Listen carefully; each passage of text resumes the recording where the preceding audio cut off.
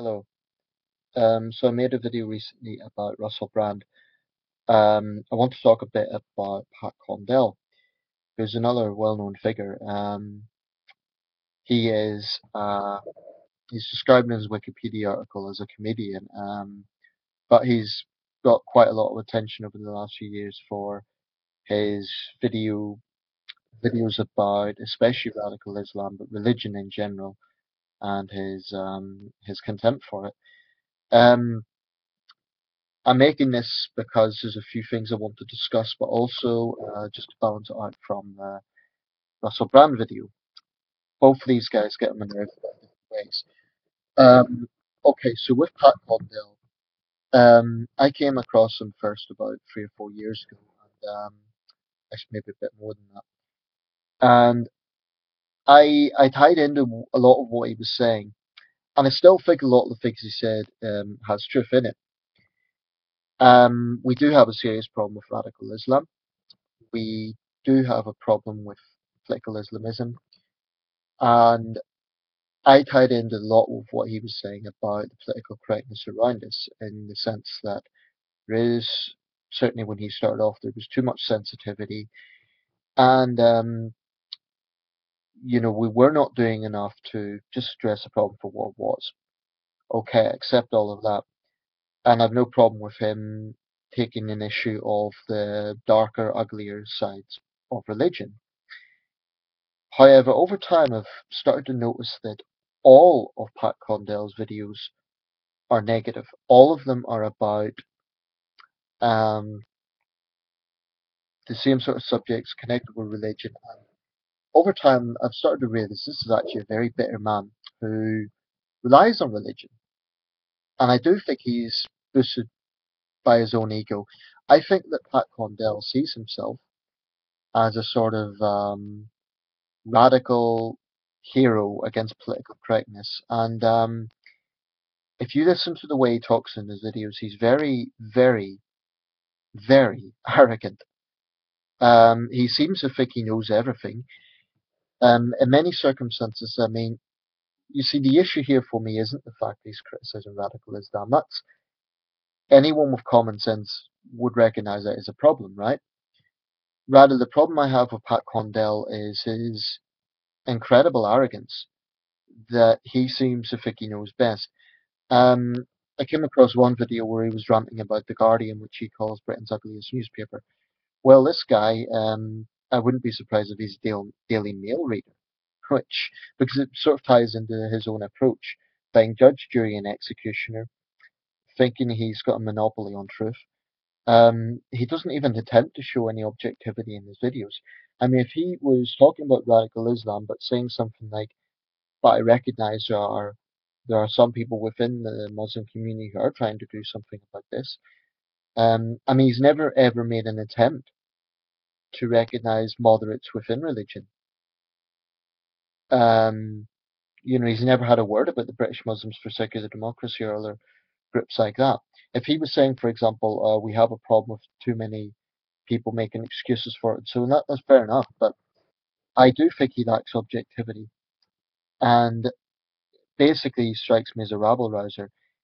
Um, he's not brave, okay, because he's not taking any major personal risks. No one knows where he lives. It's a YouTube video, and that it doesn't take the same sort of risks as someone, for example, publishing a book about radical Islam, or a politician in a dangerous country standing up to them. Those people are a lot braver. Another thing I resent about Pat Condell is he will deny this, but he does inadvertently demonize all religious people. For example, he would have a rant about the clergy and just make a sweeping statement about the entire clergy because of, for example, the Catholic abuse scandal, which was a massive problem, no question about that. But he utterly fails to recognize that, for example, there are clergy working in some of the most dirt poor countries in the world, not trying to evangelize, not trying to convert people, but just trying to do the right thing. In fact, very often religious people are on the forefront of humanitarian work, something that the likes of Condell don't recognize. No doubt his response would be, "Oh, you don't need to be religious to do that." I know that. I know that. But the point is, he is demonizing all religious people. And I think that is pathetic. Um, there's frankly religious people in this world, people of faith, who are a lot braver than he will ever be. And they're anonymous. You know, they don't have millions of subscribers. They, in many cases, are working very difficult circumstances. Sometimes they take, more often than not, in fact, they take personal risks to do it. Um, you see, the point I'm making here is not that the things he's saying is not true. Okay, I don't have an issue with so much of the content of what he's saying. Rather, the fact that he has no objectivity and he's not trying to balance this out with offering anything productive whatsoever. He's not trying to build bridges. He's not trying to um, offer anything constructive to deal with these problems. Um, the guy's basically, I have little time for him. I think he's a hard right, blowhard egomaniac. And this is something, you know, I haven't just watched one or two of his videos and come to this conclusion. I've seen a lot of his videos. So I believe that I am in position to form a view on the stance that he takes. And this isn't about political correctness. I have no problem with people saying controversial things. But over time, I just think that this guy's driven by ego. Um, and he strikes me as a sort of real life Victor Meldrew. He's clearly a very, very bitter individual. Um, and you know, a lot of the things he's saying, like I say, it isn't about the content. It's about the way he's doing it. It's about the lack of objectivity and the lack of looking at the whole picture that I take issue with. Um, I mean, when he talks about Christianity and Islam just being 100% bad, right? He's utterly failing to recognize the fact that 4 billion people adhere to these religions. So, does he really believe 4 billion people are brainwashed fools? I don't. Um, and I just think it's a crude way he goes about this that's reckless. You know, I supported him at first because I thought he was saying things that needed to be said. And I still think those things need to be said, but I think the way he is doing it is crass and lazy, and it's not as original as he thinks it is. I don't think he's particularly radical. He's not saying anything different from what UKIP or the BNP or the EDL or any of those groups are saying.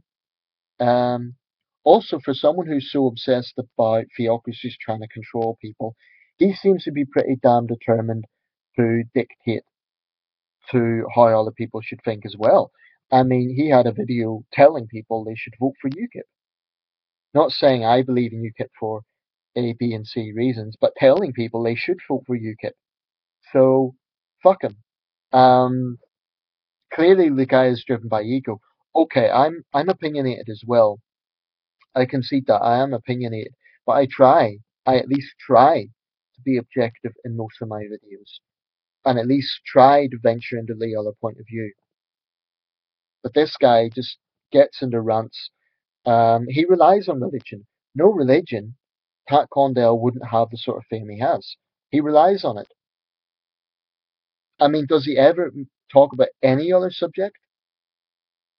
You know, this guy's a one-hit wonder.